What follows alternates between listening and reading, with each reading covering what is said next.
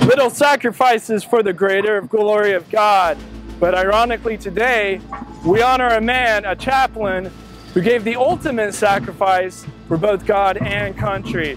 So today we honor the life of Father Emil Kapaun, a native farm boy from Kansas who was in World War II, a chaplain in the Pacific Theater. During the Korean conflict, he was a chaplain there on the front lines, and he was serving the men in all their needs, both spiritually and corporally.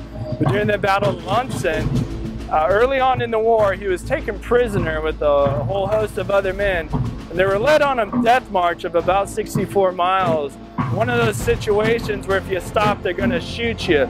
So he carried the men on his shoulders, and he encouraged the men to be strong.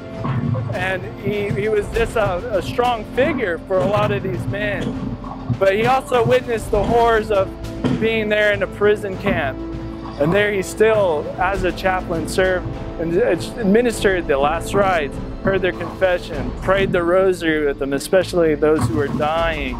He was also doing all the tasks of building fires, of cleaning the men that have soiled themselves from dysentery, or just boiling water, little things that meant so much to these men.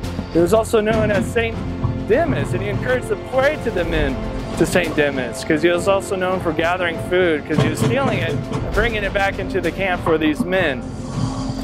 But our hero today, he passed away on May 23rd of 1951, and he was posthumously awarded the Congressional Medal of Honor. So today we honor the life and virtues of Father Emil Kapaun.